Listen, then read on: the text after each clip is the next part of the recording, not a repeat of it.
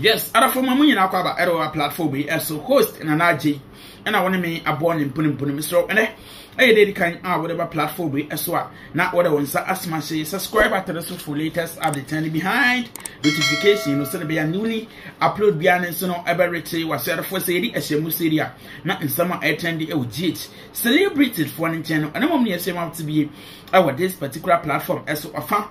you do see other for I dare say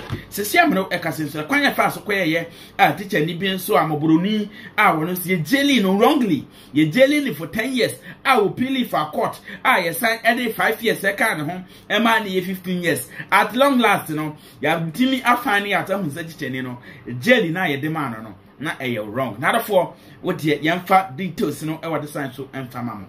picture we na wo hu say mbese wa wo hu say prison ye ba bia wo so obi akọ abrantie we ye fa ni twumesi before all come nsawom and after all come nsawom they look at the difference before nsawom and after nsawom prison ye ba bia wo so obi akọ this is a teacher or chere na de kama and ye di case to no so say wato akola amona and ye che no ye bo no ko adu na ye di no ko gina court sentence no 10 years okọ appeal court no class ama na ye 15 years ye 5 years kan ho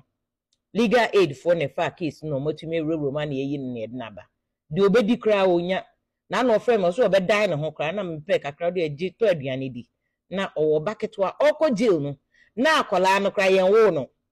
o free jail oba ya me am de camera di na chiko ni fi akola no ko anim no akola chese osuma ama o say mebusa nzo papa koyin o so onim se ne papa ko abrochire onim kra se ne papa fi prison kapre onibi nti mi ana mpe kakra ma no so mfa nto aduane ni nti me de number beto ye nyina ye nya bi a ye mfa moa no cause yonko da no da wonim time obi so betwa asem de ato so ba me pese ye fa sa asem wani ye de adwene ko legal aid so se adwuma pa legal aid ye ne ntam mo mabaso but unya asem na se wuni sika do be fa lawyer ubetimi akọ legal aid for be representative ubetua registration 5 cd normal register normal hwe se wo se fata se obi a uni bi kra na because legal aid na ye ma sebi ehiafo ni oni bi nti ya maye video na ma cheche mu baby a legal aid for no offices or ba kra omo ministries but chumesi case the way ekoye ye ne say omo ye court proceedings so say court dey won workers be bre wo court nye lawyers nkwa na ye adwuma ho uyi judges a e wo mpanifo akesi be form registrar for omo na ye akrache for no mo in fact be bre wo a lot of experience omo ni bibia fa court procedure all the legal issues no mo ti ase omo na court no hye omo nsa asa na court clerks and na bailiffs no ne ade omo ye court secretaries ne ade a omo nyina ye adwuma wo court na file na ya ye bo kwadu e de ho charge sheet ne ade nyina hye no ya na police for use e friend docket the judge ne kuta no ne file no ye friend jacket but omo ye court recorders na BBC omo no mo church court process omo ye omo type no omo ye di abante atwumesi ko dina court ye bo no kwadu a ye busa ne ye busa o se uplidi sen udi for ana udi bem na abante nsi odi bem because e ye ntwato so sa ne chese asem no onya aka se udi bem ne de wo se ye di asem no feko ne ye hwe se na Ghana law chain you must be proven guilty beyond reasonable doubt nti nya se ye de kwadu bo ye charge wo ye di ugina daka mu a wo be ye accused person no anti na udi for debi nti na eka se udi kan wo court ana wo ne bem echire na ye de abante ne ye bu am for so odi for ye de court mu 10 years okoye appeal court san de 5 years kan ho ye ni 15 years on kodam abante ho han na busuafo bi na mukofa legal aid for say there be asebu abante wanya no we deny so from beginning na legal aid for yakopon kan omokoma no mukofa e omofa case omu abante ampa yo hia buburo ni bi teacher ni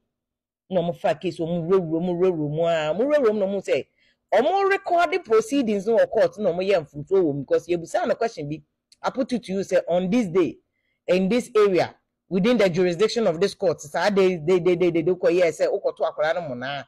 no cry na say enye no ko say enye no cry no mo ko cho say enye no cry nti legal aid for ni gina no so no mo de ye ho ayi appeal na tese yi abrante no on say it's a technicality ni sem from so ba e bra mo record the proceedings no ni yi ni free mu na make us say abrante and by teacher nyuma no to be nye omo de ne ba abonten no ene say ye nyina ye ya ye boa no fa lawyer Rashid boa no lawyers e legal aid Sarah Rita Kunkuti Ali emia minia minia ba Priscilla wo ho say ukọ legal aid for be mo ministries meye video for no ma chill all the regions nyina baby a legal aid office so nya case na wo ni sika o de be follow ya kọ ho wo be register 5 cd pe na omommo a ya hyada ye nti ye nyina so ye nya computers wa me fa dada nko ye mo omko legal aid nya omo anka bebre e dancer in fact nipa e dancer they are forcing to release most of them from insawom so mbeba abontin because bebre won ma ye share them we a omo for but ye refi omo no omo da ho nti from Justice Georgina Wood the time or yeah Justice for All program obi a ye mu an for papa bia or da insawom no omo yi omo but as a process now slow now no na legal aid for agia to omo so they are doing a fantastic job nti abante tumesi say in life aye stranded into hwa na ye say onkodai no ho ti me this week say o ti do obedi kra na me amape kakra na ma send no enti me de ne number ato ha mo obi amoa no because say ne ya obi won mo free prison bar na for akoya hardened criminal robbery ni ade no de ho akohye mi ko ye ma come di omo system ni process bi a ye de boa omo e reform omo nti ya na ye pay ya na apɛ kakra man na no na me ka me do beto dem say o de agiwe to ho na fa to aduane but at least ne ba school fees ni ade chese do betwa no to de bi do de be fotro aya asem me de number beto munya 10 Ghana 20 Ghana de ketewa bi enso send no ba mo men kai say unya asem na unni lawyer legal aid wo ho oti akra co ministries me video from all the regional offices no omo yi wo ho ba ko Google now type legal aid near me ubehu legal aid offices just before I meet to kwan me legal aid for ye adwuma na ABA office for ma omo I think amasama ye ni amasama MC or papa na ya de because my friend as honorable one legal aid officer wo honorable say if ya but we do anu atum nkwa de meye isa ana ka was assemblies awdo ni nyina aboa me bie offices but mini abema stone boy was planning to build a new place for legal aid for Washama so that yenimsa Ashama one of the places and kofo bebe shada enya opportunity for proper legal representation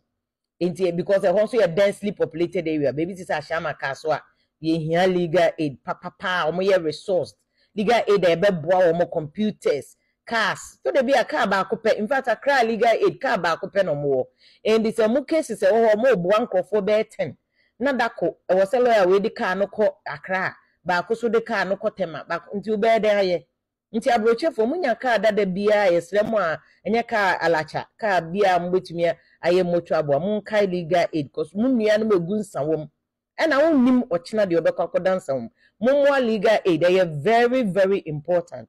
mpacho here details bia mama hu a mema legal aid boss number why but may another video na match all the legal aid regional district offices nya onya asem akọ because Ghana a constitutional right to say before you do obi betum no you must be proven guilty beyond reasonable doubt so wonya asem a mane hye say woni lawyer or say ma court appointed lawyer and until na legal aid for no to be